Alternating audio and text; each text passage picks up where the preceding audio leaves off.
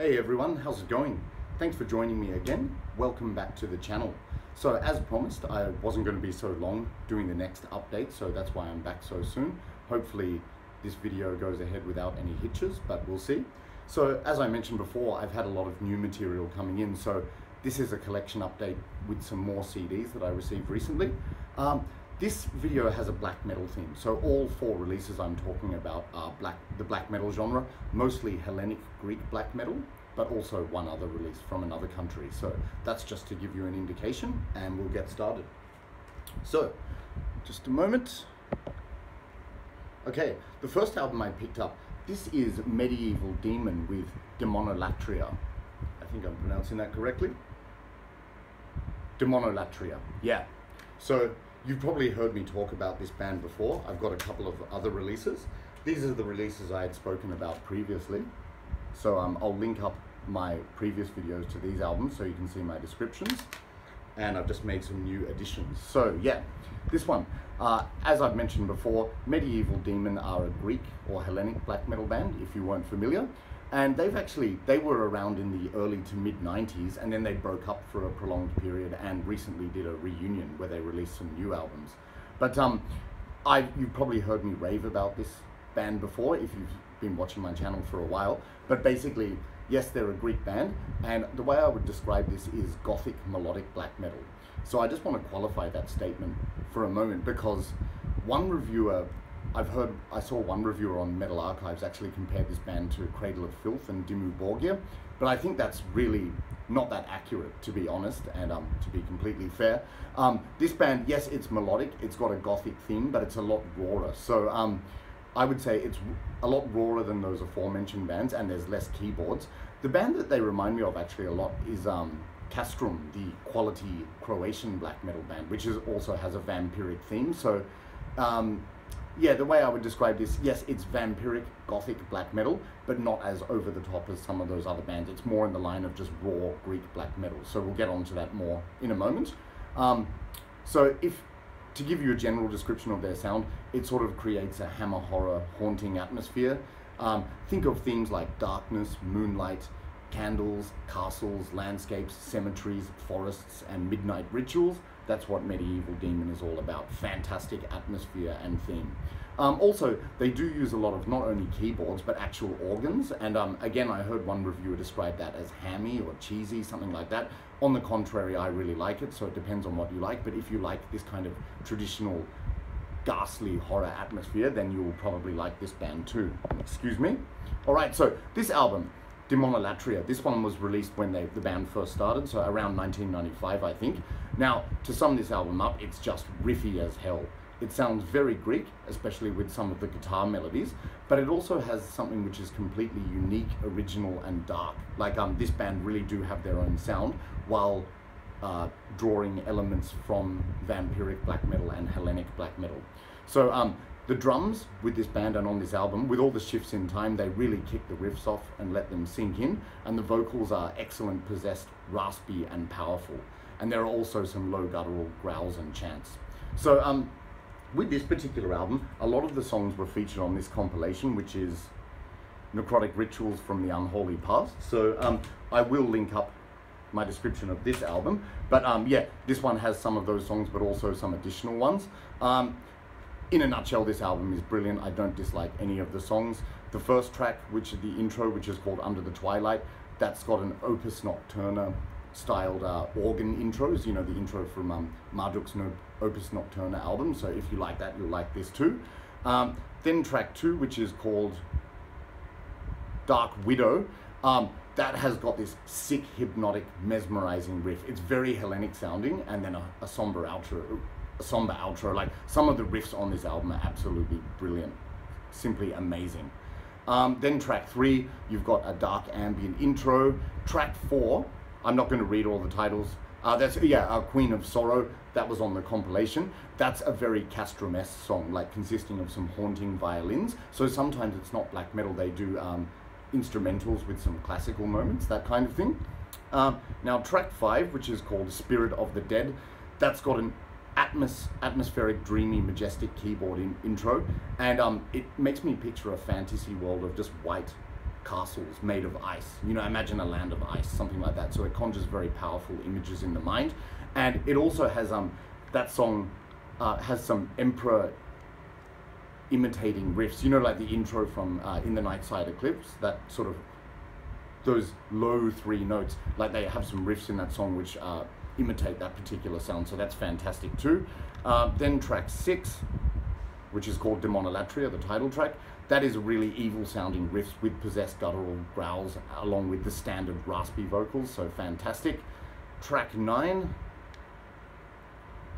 which is called something. Yeah, that's majestic and triumphant sounding synth track. It's hugely epic. It just keeps building with so many riffs, and it is a very big epic track. Bombastic and furious, and again raspy vocals, which is fantastic. And then track 10, which is called The Rise of the Moon, possibly my favorite track on the album. That's got some sick hypnotic mid-pace riffs and some melodic licks backed by synths. This is followed by a dreamy, spacey section and somber, reflective synth soundscapes. Then it suddenly bursts back into some fast, aggressive drums with some blast beats and more mid-pace, hypnotic, sick riffs. So absolutely fantastic. And then track 11, which closes, no, not quite closing the album. Yeah, that is an evil sounding dark ambient track. Then track 12, that's got some amazing upbeat mid-pace riffs and melodies, which is extremely catchy. And then track 13, which closes the album, that's a somber outro starting with some synths followed by some really melancholic and also sad sounding violins and violas. But it has an almost Celtic sound in the melody as well. And this is all to the backdrop of waves crashing on the shore. So very atmospheric. It paints a lot of powerful pictures in the mind. And yeah, you can probably see that I like this album a lot. Like, I've gone into a bit of detail. I didn't want to waste time with the song titles, or all of them anyway. But in a nutshell, this album contains some of the best riffs I've heard in years, of all time, I would say. And remember, this album came out in 1995. Just the riffs on this album are so hypnotic, infectious, and incredibly catchy. Very Hellenic sounding, but also having a sound of their own.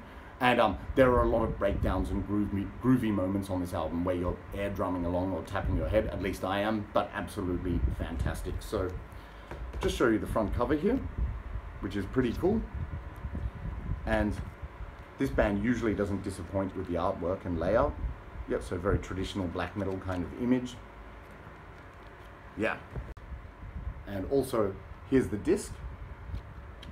So there you go. Yep, so absolutely fantastic band and album. If you haven't checked this band out or this album, I implore you to do so because it's absolutely brilliant, dark, original, and very hypnotic. That's Medieval Demon with Demonolatria. All right. Okay, up next, I also picked up another album by this band. Sorry, the cover is broken. Yep. This is Medieval Demon with Arcadian Witchcraft. So first of all, you can see that this cover art is very obscure. It's like some witches looking over a cauldron in the candlelight. Cool concept and atmosphere, but I don't know why they use such faint colors, I guess to make it obscure, but you can't really see shit. I mean, it's not too bad, but have a look at this back cover, the song titles, it's fucking unreadable. But yeah, never mind the artwork. It's ultimately the music that counts, so let's get on to that. So Arcadian Witchcraft, this is one that has been released since their reunion a few years ago. So remember this other one I raved about, this one came out recently, Medieval Necromancy, brilliant. This is the one that followed it up, Arcadian Witchcraft. So yeah, this band still fails to disappoint. Like, they're an absolutely brilliant original band, and I love this album too. So this one, it's pretty much in the same vein as the other albums that I've described, so you know what to expect, but at the same time they always have some fresh and new ideas to keep you interested. So unfortunately I can't read the titles, guys, because the script is too faint, but just to give you some impression of this album, track 1 has an explosive, bombastic, chaotic start, but once it settles, it's got an amazing mid-pace catchy riff backed by keyboards which sound really majestic. This is then followed by a spacey psychedelic guitar solo in the middle, followed by some dark riffs with clattery blast beats and more dark sounding keyboards. So wow, what an opening track. Track 2, another one of my favorite tracks. This is explosive and fast with more melodic and haunting keyboards. Again, the riff is catchy though, and then it slows down with some clean guitars in some parts. That second song is chock-a-block full of amazing riffs, catchy riffs, usually accompanied by keyboards, but never drowned out by them. And this is just a perfect blend. And they also use some pianos on some occasion. Yeah, so that's the difference. This band is kind of got a gothic theme, but it's not as synth-oriented as bands like Hecate Enthroned or Cradle of Filth. So that's why I think it's a bit inaccurate to compare them to those bands. It's more like the Croatian band Castrum, as I said, yet more Hellenic sounding. Yeah, so track 4, this is another really highlight track for me. It has a synth riff, which must be a tribute to Rotting Christ's Non Serviam. So again, they do retain that Hellenic Greek sound, despite sounding original, which is really cool. And then track 6 is another synth track, consisting of some amazing atmospheric synths. So I'm not going to go into every nuance and detail of this album, but basically it's more of the brilliant same thing that was featured on those other albums. This one, I don't like it as much as Demonolatria, or probably not as much as Medieval Necromancy either, but with this band, they've never released a bad album. So this is still a bloody brilliant album featuring some great tracks. There's so many twists and turns and amazing moments on this album. You really just have to go and listen to it. I've just given you an outline of some of my favorite tracks, but again, fantastic. They never disappoint. So just showing you the cover art here. And again, cool concept, but yeah, the color is too faded, hard to read. Some cool artwork going on, but I just wish they made everything a bit brighter so you could actually see and read it. And the same with the disc. Probably can't see that. Oh yeah, just slightly. But yeah, as I mentioned, it's ultimately the music that counts. And this album certainly delivers. So another fantastic album by Medieval Demon. This is Arcadian Witchcraft. And yes, as I said, I will link up the videos where I've described these previous albums as well on earlier occasions. But all I will say is this, honestly, my recommendation, you should definitely check out this band if you like Greek black metal or just atmospheric black metal in general. I think Medieval Demon are simply astonishing and empowering. So go check them out. All right, so up next, just consulting my notes, we have yet another Greek black metal album, and this is a classic in the genre, none other than NECROMANTIA with Crossing the Fiery Path. So yeah, this is considered one of the legendary releases within the Greek scene. And one of the earlier ones that came out in the 90s, so it's sort of one of those staple albums for the Hellenic scene. This is quite funny. When I first heard this album, I thought, yeah, it gets off to a really strong start, but then it disappoints. But then I subsequently realized that you really just need to sit down and properly listen to this album to take it all in. And when I did, I realized it's a masterpiece, essentially. So yeah, if you're not familiar, NECROMANTIA are a unique band because they're famous for using 2 bass guitars and no guitars. So it's just two basses distorted to the max, and some keyboards and some atmospheric moments, but I'll get into the details of that as I describe this album. So yeah, track 1, it's called The Vampire Lord Speaks. Yeah, that opening track consists of some spoken words over some really haunting build-up and majestic keyboards, culminating in an evil laugh as the strong string synths continue. This is brilliant. Like, it's so theatrical with that evil laugh and the majestic keyboards. The album is off to a really strong start. Now, track 2, which is called The Warlock, that consists of a lot of bass riffs with massive distortion accompanied by drums, keyboards, and raspy vocals. The riffs have various tempos from mid-paced and catchy to fast and blasting, accompanied by synths to lift the atmosphere. So that track is sort of like what you would consider a typical NECROMANTIA track in terms of their sound. So in the respect as described above, this is excellent. It's got a haunting, now track 2, The Warlock, it's epic. It goes for 13 minutes. It's got a haunting and majestic atmosphere. So it starts off with the bass riffs, as I said, followed by a brilliant melodic guitar solo. So they do use guitars for the solos. And then it goes back to some mid-paced catchy riffs. The bass melodies and playing are simply brilliant. Some spoken words are also thrown in above the raspy vocals for added atmosphere and drama, I guess. And then it goes into into an atmospheric dark ambient segment, which reminds me of being in a forest accompanied by flowing rivers, something like that. There's some really dark, minimalist dark ambient. moments with some snarly vocals, and then suddenly some shocking evil synths accompanied by screams and laughter burst in, so it's truly evil and dark, and then it's back into the bass riffs, blast beats, and majestic, dark, and haunting keyboards, then followed by a frenzied bass solo, which starts before a bombastic, majestic riff to finish off. So track 2, The Warlock, hugely epic with a lot of twists and turns. I've just described a 13-minute song in maybe 1 minute, but sorry, it may sound like a clunky mess, but there's just so much going on in that song, so I had to capture that in the description. Okay, then we go to track 3, which is a somber, soft bass track, which is very atmospheric. It gradually builds with more technicality and speed, and there are some haunting synths to end it, so that's sort of like a somber interlude before going on to the next track. So track 4, which is called Unchaining the Wolf of War, that's got a chugging bass riff to start off the song, and it's generally upbeat and mid-paced. There's loads of bass riffs on that song, including some fast ones accompanied by the blast beats. This is followed by a slow breakdown with thunderous drums, then majestic keyboards with choral vocals, which sound very trancy in their repetition. Trancy and hypnotic, dark, absolutely brilliant.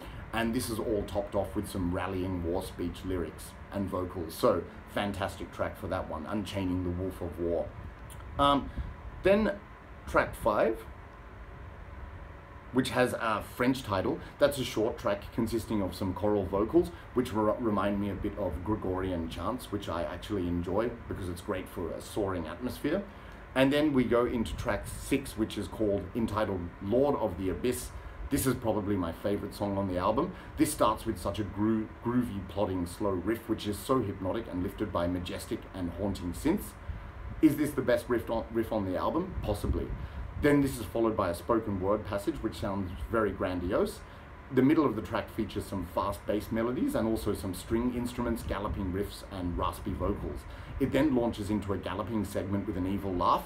There are some really interesting synth and keyboard sounds on this song on multiple occasions. One of them actually reminds me of the synth track by Horner, Ordo Regnum Satanas, or the outro to that song, which sounds really haunting and disturbing, fantastic.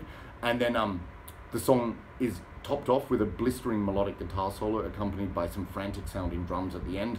It's incredibly catchy, anthemic, and powerful, with loads of twists and turns again, so that's probably my favorite track, track 6, Lord of the Abyss. Then track 7, which is called Tribes of the Moon. That's got some like minimalist plodding gallop. It's a minimalist plodding galloping bass track accompanied by raspy vocals. There are some bass harmonies and more majestic keyboards. The track ends with some dreamy minimalist piano synths before a plodding bass riffs and a guitar solo. And then this is all followed up with some majestic and choral keyboards. So again, a fantastic track. And the outro, track 8, which is untitled, this is an ominous and haunting piano track accompanied by string keyboards and some dark ambient moments and more spoken word passages. One of the atmospheres on it is quite somber, almost sad actually, with loads of piano and synth variation and experimentation, but it always sounds really dark and eerie. So fantastic closing track. So sorry guys if my description of this album was overly detailed, but I just feel there's so many little elements and nuances to pick up on. There's so much in this album, but it's absolutely fantastic. Great, grandiose, haunting, majestic atmosphere. So brilliant stuff. Okay, so just looking at the cover art there, I think some people would say this is really kitschy or cheesy maybe, but in my opinion, that is awesome. You know, like the Count Dracula or the vampire with the cape, the moon, the bats and the wolves. Absolutely brilliant. I love that kind of stuff. Unfortunately, the lyric sheet is fucking unreadable due to crappy print, and then they've superimposed newspaper articles over the back, making it doubly hard to read. But again, it's ultimately about the music. There's the disc there. All right. So yeah, for most of you, this band probably needs no introduction, and this is regarded as a classic, but if you haven't checked it out, you really should, because it's brilliant. One of my favorite releases I've heard this year, even though it's an old album, but you know, finally catching up. The other album by them, which is also a cult classic, is Scarlet Evil Witch in Black, which recently celebrated its 27th anniversary. Ken from Ken's Death Metal Crypt gave me a tape copy of that ages ago. I want to get the original as well. But in the meantime, check this out if you haven't. That's Necromantia with Crossing the Fiery Path, a Greek black metal classic. All right. So the first 3 albums I've shown today, all Greek black metal bands. We're still staying on the black metal topic, but now we're going over to Poland. This is Graveland with The Fire of Awakening. So most of you will probably be familiar with Graveland as well, a largely in the studio one-man black metal project from Rob Darkin. And I've also referred to this band, I think, in threads. I've never actually spoken about their albums in detail, but this is not a typical black metal band. It's very majestic and powerful. Some of you might know there was a slight change in sound, like the early albums are quite raw. You know, albums like Thousand Swords, A Celtic Winter, Carpathian Wolves, which are great albums, but then he went in a more epic direction with the album Creed of Iron, which in my opinion is in my top 5 black metal albums of all time. It's absolutely a masterpiece. Then he continued in the same vein. So with these subsequent albums, it's very similar. So I'll just say in a nutshell, if you like Graveland's Creed of Iron, you will like this too. If you're not familiar, Graveland has that kind of sound where the riffs are not typical black metal. They're sort of marching hypnotic riffs, which are simplistic but very sort of driving and pump you up, accompanied by some snarly vocals, thunderous pagan drumming, like war rhythms almost. Usually to the backdrop of soaring, grandiose, powerful choral keyboards, which remind me very much of the atmosphere invoked by the Conan the Barbarian soundtrack. So yeah, it has a very Conan the Barbarian atmosphere based on that soundtrack. So if you love that kind of stuff, check this band out. So I would describe this music actually, when I listen to it, because it's so soaring and powerful, it's good go-to-war music. It gets you pumped. Like I imagine in medieval times, if they had PAs and sound systems, if you cranked this over a battlefield, it would be the perfect atmosphere for marching into battle. So yeah, Graveland, Fire of Awakening. So as I said, this is very similar to Creed of Iron. If you haven't heard that album, just go and listen to it. Same with this one. But yeah, track 1, which is entitled We Shall Prevail, that's got some awesome marching riffs accompanied by majestic choral synths, which are incredibly powerful. The fast riff is driving. It includes the usual melodic segments and building dramatic melodies, so business as usual. Then we go into track 2, Battle of Vortan's Wolves. This is probably my favorite track on the album. A sick riff kicks this song off. It's almost catchy and groovy, in addition to the pagan riffs when the vocals kick in. There are no keyboards for a long time on this song, so until the climax of the song when the soaring choral keyboards kick in. So that's another point. He uses a lot of keyboards to lift the atmosphere, but he doesn't rely on using them all the time. He doesn't drown all the guitars in the synths. Then we go to track 3, which is entitled In the Sea of Blood. That's got a driving synth tone and triumphant marching riff. Track 4, Die for Freedom. That's got an awesome haunting synth riff, great guitar melody, fantastic grandiose rallying war synth and vocals in the middle. Another brilliant song. And then track 5, entitled The Four Wings of the Sun. The synths and the riffs convey a very emotional feeling of victory, I think. And then there's this hypnotic marching riff which keeps building until the guitar melodies gradually creep in. The dark synths follow, and massive majestic synth line really accompanies that, and then it just conjures these really powerful images like the skies or the heavens opening, something like that. And this is accentuated by the timpani, the kettle drums and synths. So this is pagan black metal, which sounds very majestic with a lot of keyboards, as I said, with a lot of classical flourishes. And if you like Conan the Barbarian, you will love this. So with this one, I really like Creed of Iron. That's one of my favorites. And I heard this and I think it's just as good, if not better. So you won't be disappointed. Okay, so first of all, cover art is pretty cool. Then we've got lyrics here, which again are superimposed over this sort of white cloudy print, so it's hard to read, but very cool artistic layout. Yeah.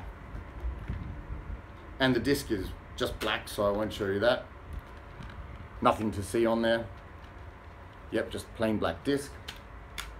Yep, but if you haven't heard this band, again, I implore you, if you like majestic or atmospheric black metal, you will absolutely love this. By the way, I saw this band at Steelfest this year, and they were hands down my favorite band. Just so powerful. They used all the keyboards in the live setting, and they had live session musicians, you know, like people pounding on pagan drums and getting the audience to clap along. So it really is, I never thought this, but it's actually really good live music as well, and it really lifts the atmosphere of the place. So yeah, another brilliant album by Graveland. This is Fire of Awakening.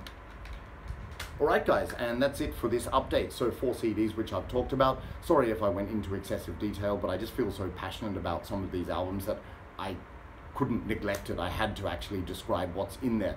But ultimately, you will see how brilliant they are when you go and listen to them for yourselves. So I'll leave it there and hope you enjoy your listen of these albums. So I'll be back again soon, I hope. I'm trying to keep up the momentum now, and I'm glad that I'm back. So I've still got a lot of music coming in, so there'll be another update soon, I'm sure. So stay tuned for that. And as usual, thanks very much everyone for your support of the channel, and I hope you continue to watch. So that's it for today, guys. In the meantime, take care, and I'll talk to you soon. See ya.